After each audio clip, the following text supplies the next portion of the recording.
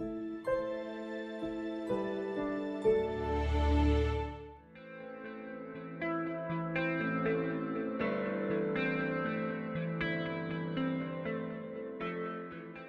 everyone, welcome back to my channel for my YouTube video, which is on nighttime photography, as well as a new feature which has been in some Sony SLR and some of the translucent and mirrorless cameras for a few years now, and it's actually called focus peaking. So I'm going to kind of show you a little bit of a quick tutorial on those two different things. So right now I'm actually in my manual focusing mode. So what that does is it enables my focus peaking feature, which you can see right here. I have it set to high, and I have my color set to red so that way I can see it. So what this does is if you're actually in manual focusing mode, you're able to actually see what's going to be in focus. So anywhere you see the red, that's everything that's actually going to be in focus. Now you of course can't really tell too much as far as, since I'm using a wide angle lens and I have my aperture pretty high, so everything's pretty much going to be in focus for the most part. But it certainly is a very useful feature if you're doing something with portraits, if you're using a large telephoto lens such as a 70-200, 85mm prime, or a 50mm. It's very useful for that, or even macro shots if you're doing things with the 50 or 30mm macro.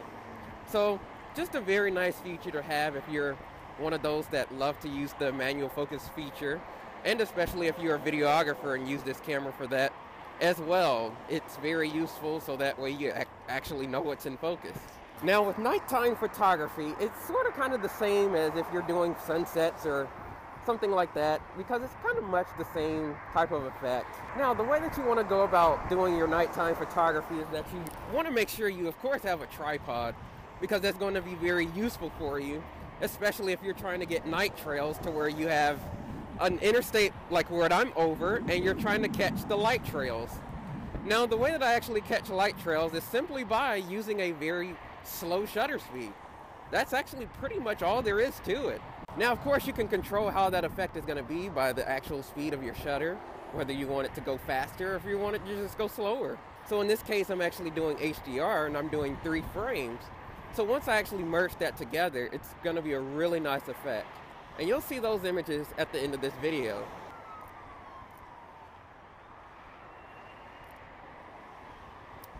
So that last image, you can see where the light trails are starting to form because it's taking such a long shutter that light has a little bit of time to travel.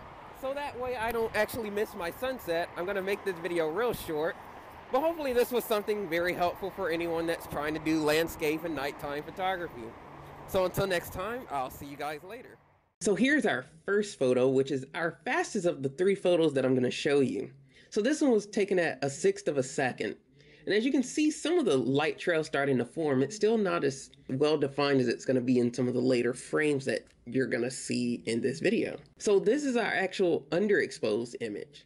Now, because I'm doing HDR is the reason why I'm doing different brackets. But at least with this, you can actually see the differences between the different frames and how your exposure or your actual shutter speed changes the actual way that your photo will actually come out for if you're trying to capture light trails. So this second photo is our neutral or middle photo. This one was taken at 0.6 of a second, and you can kind of start seeing that the light trails are starting to get a little bit more well defined. Because we slowed down the shutter a little bit more, we're starting to get that light travel a little bit more extensive than what we did in the first frame. Here in this third frame is where we have light streaks just happening all over the place because our shutter this time was at 2.5 seconds. So that allowed so much time for cars to travel while the camera was being exposed to that light that it captured all of those light streaks from the cars as they were moving. So as you can see, you can't see the cars now at this point, but you still see their lights. And that's because of that movement, that motion, to where it eliminates your actual moving subject, but you can still see those light trails. So this is where you kind of start seeing to where the faster your shutter speed is, the more that you're going to bring to life those light trails.